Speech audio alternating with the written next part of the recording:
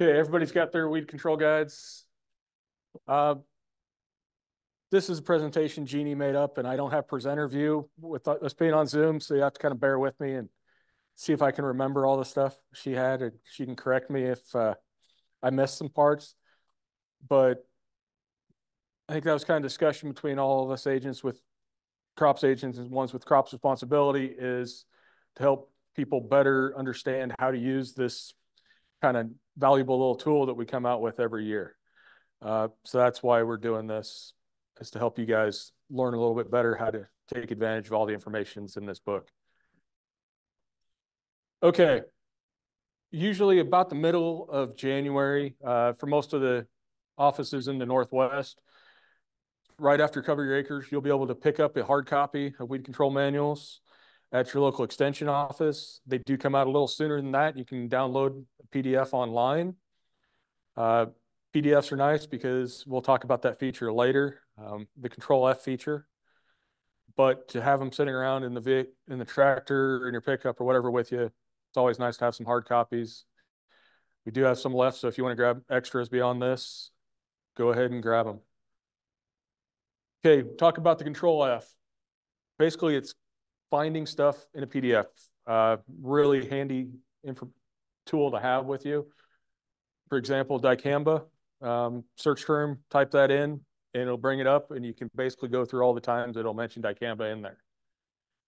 Quick tip, this also works on several other ones, and people may or may not have used the PDF on the private pesticide test to help with that. So remember that if you ever have to get to that point. Okay, so chemical weed control guide to cover many of our Kansas crops, pasture, and non-crop land too.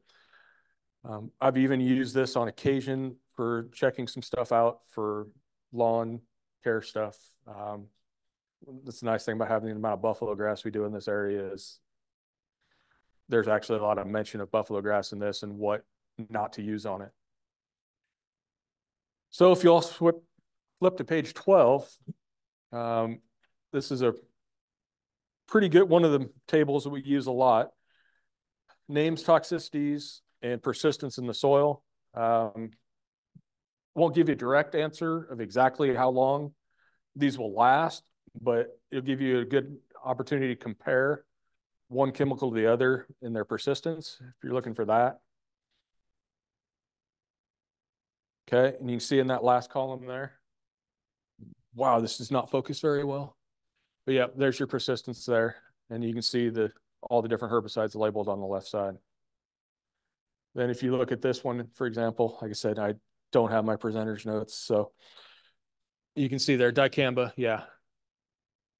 I think you think it's little on the print offs. Wow. Great to have there. And you can see it's labeled out with your persistence and that on there. Then other useful charts on page 15, approximate retail cost. Remember, this is a cash and carry type price. You'll probably get better prices if you're buying in bulk or if you're on a program. But these are the costs used in most of the budgets for when they figure one herbicide to the other. It helps you compare, again, one to the other. And if you also have some availability problems, you can look at other ones there. This is one I've used a ton too. Herbicide premixes, page 18 through 22. Basically gives you the trade names, and then it breaks it down to what's in the premix. Extremely handy if you've got one that maybe you found that works, but then you found a generic version that maybe has the exact same components in, or you can find that. Another one, going back to the lawn care side too, you can also find somebody that's used one that's worked, and then you can buy some of the generic ones there too. So I've used that a lot.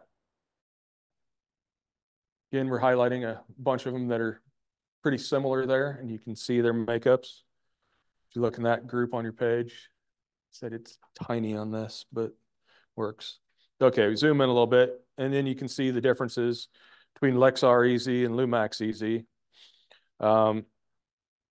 S-metolachlor, atrazine, metatrione. Oh, chemistry. You can look at how they break down into what's actually in those two premixes and what the difference is. Flip to page 23 and 24. It's going to be a comparison of your glyphosate products. List the distributor, the form of salt of glyphosate that they're using in it, the concentrations, if you require the addition of a surfactant for application or not, and if it's labeled for Roundup Ready crops. Again, great way to compare products that you have. And you can see this in there. Okay. There, I think that's, see, when you only run through it a couple times, you forget all the animations.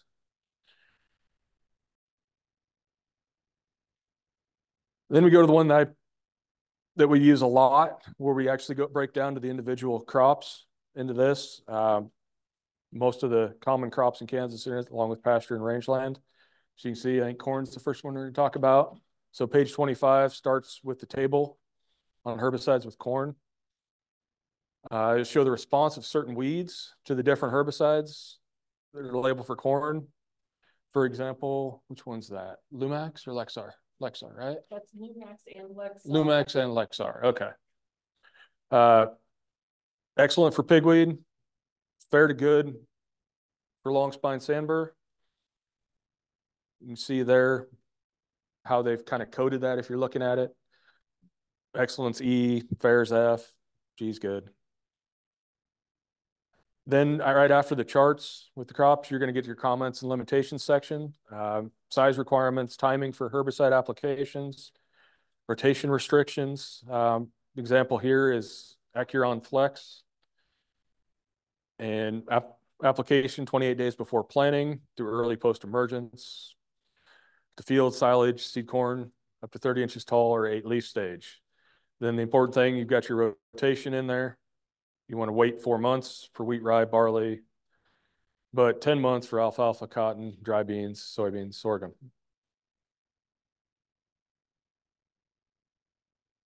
Okay, we've got this one, kind of shows you the pages that each of these are on. Oftentimes, it's a good thing to have. Get those little self-adhesive index tabs, and you can start marking up your book so you can easily flip to whatever crop you're using most and the pages that you're going to use most. A lot of ours get marked up like that. Again, go to page 92. We've got winter wheat herbicides. Some of the reduced tillage in fallow before planting winter wheat. Highlights the time, sometimes rainfall needed between herbicide application and planting. Example of this, looking at fallow master BS. BS is broad spectrum. You want to apply it at least 15 days before planting. Let's see, yep. Jumping past the animations, but you can see it there. The reason I put this part of this in here is because it's actually for that fallow period rolling to wheat. And so sometimes that information is kind of hard to dig out. You're looking at individual labels. And so this has them all combined right here where the list to go through and look at what we have labeled for that. So I highlighted that one because it's specifically important for our area out here. Sorry. Oh, no. Like I said, this is your presentation. I'm trying to remember all the notes you wrote on it. So then we've got the herbicides for the other stuff. You know, I'm more of a livestock guy than crops guy, so I'm in this section a lot more. But we've got your CRP and Bermuda grass and pasture, and then you got your grazing restrictions in these pages starting about 120. Nice thing about this is broke down a little bit different in the book. You go to your section, and then it's got the weeds you want to control, both annual, biennial, weeds like that. I actually just had a question a couple of days ago with somebody looking for cocklebur control, and this is just where I went. All I needed to do was that, so makes it easy. Good example on this. Let's see, the animation. Yep. For this, Cimarron Plus, Apply when weeds are less than 4 inches tall or diameter. Do not, if you're doing it in buffalo grass, again, like I mentioned earlier, talked about some of the restrictions, 0.625 ounces an acre max if you got it in buffalo grass, so you're going to do some, cause some injury to happen on that. Now we get into noxious weeds a little bit. 146, 147, musk thistles on 149, talks about some of the herbicides there. So you got that marked down. In corn, you're going to want to use, or Stinger is a good option. Non-cropland, Cordon 22K, which is a restricted use. So remember that if you're choosing that, to make sure you have your applicator's license, or you probably won't be able to get it. Rangeland, cropland, or non-cropland, CRP, milestone. Okay, now for the interactive part. Question: how long does dicamba persist in or on the soil? I can't even give you hints because I don't have the next slide where I can look at the page number with the answer. Yeah, 312. Okay. 312 is correct. Again, that's page 12. Persistence in the soil, that first table we talked about. And there it is. Okay. Number 2, for musk thistle control, in how many products can you find aminoprilolid? Oh, I'm sure I messed that up. As the active ingredient by itself or in the premix?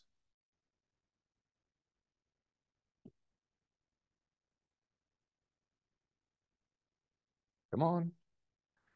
Throw out an answer.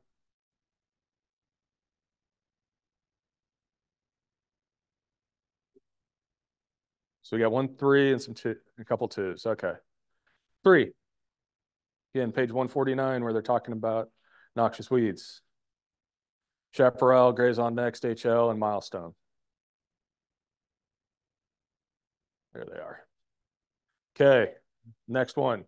List 2 herbicides that are rated as excellent pre-emergence pigweed control in grain sorghum.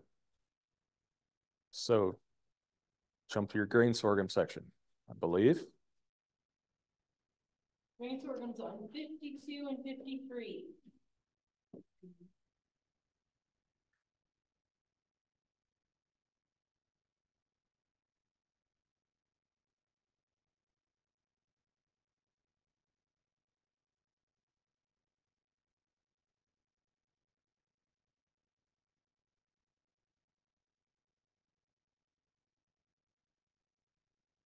Two of them.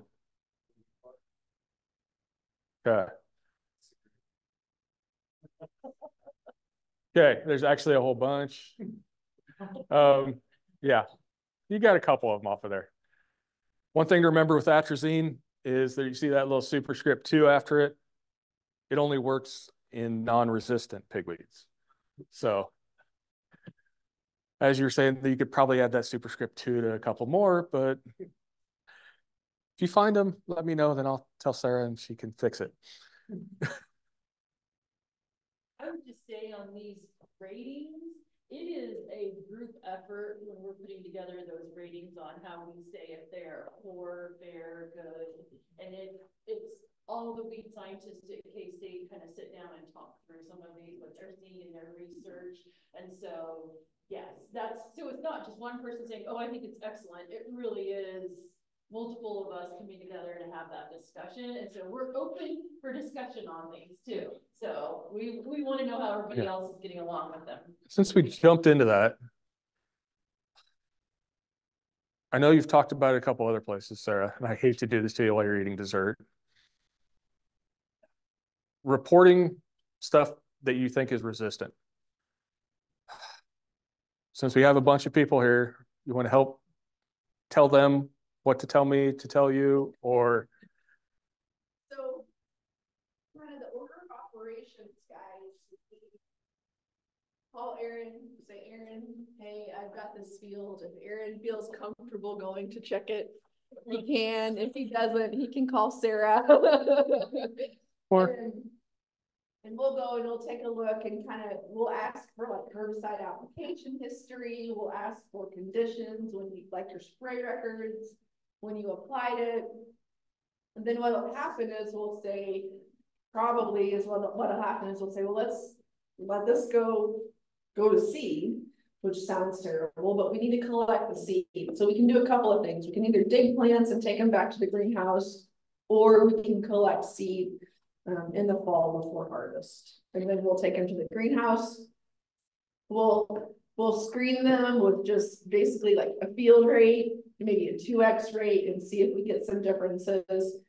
And then if we start to see differences at those levels, we'll pass them off to Dr. Jingle's group to do all the resistance confirmation. But yeah, just, you know, looking for suspect things. So lack of control that you can't explain with other things, and then having all those records ready, I think would be the big things. Do I was thinking, June? No, I think, you know, we're gonna ask for the records mostly because we want to understand what the history's been out there in the field. I think about when I was in grad school working on resistant weeds, the history on the field that I was in is they've been using the same kind of herbicide for multiple years, and the level of control steadily was going down. And so that's the kind of things that we are going to be asking about. Because one, we know that there's a lot of environmental stuff that's causing issues, but at the same time, we want to know what we're dealing with to get started on it. Because we're happy to dig into this way more, because we need to know if there's stuff going on so that we are taking that out of our options on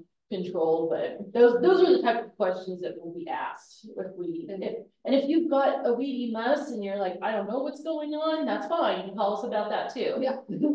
But I think the other thing kind of that you're looking at is it's not like a judgment or an assessment or anything like that. It's just trying to fact find so we know what the situation on the ground is before we go in.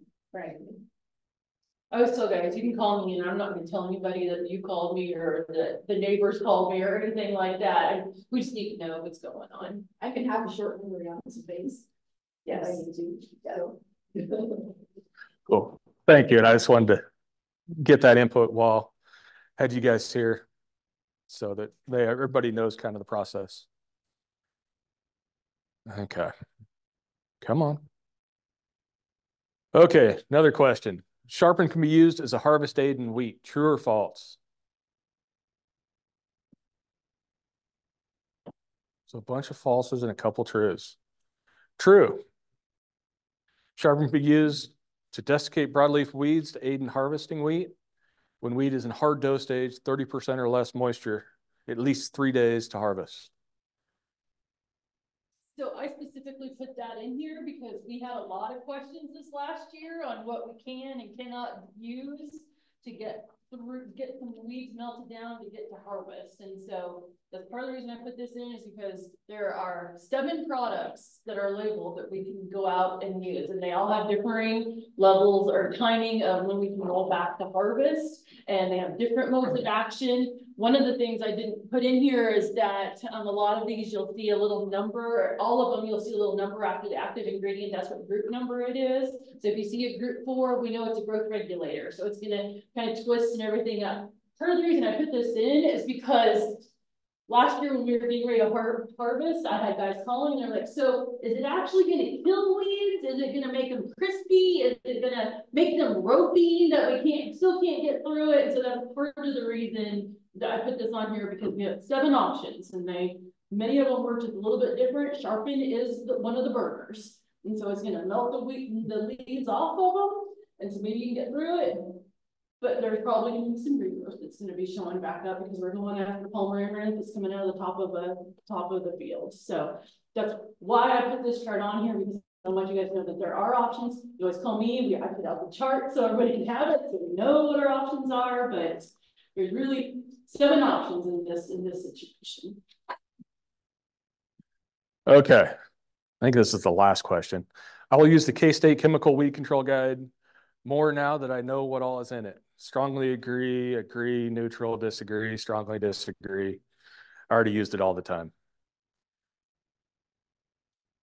That's good. Good. Okay, here's my contact information. I think most of you guys can know how to get a hold of me. Email address is up there, office phone number, the office phone forwards to my cell. One thing, I try to post stuff, and I'll probably post the recordings for these on our webpage. They're at rollins.kstate.edu, and we do have a Facebook page, so I try to post stuff on there when we're going to have programs. Also listed on the homepage on the Rollins County one if you need more information. Then, because I know most people in this area call Jeannie anyways, and she made this. No. Here's stuff. Hey, it's easier for me that way. So yeah, here's Jeannie's contact info, and she's got Twitter on there too. So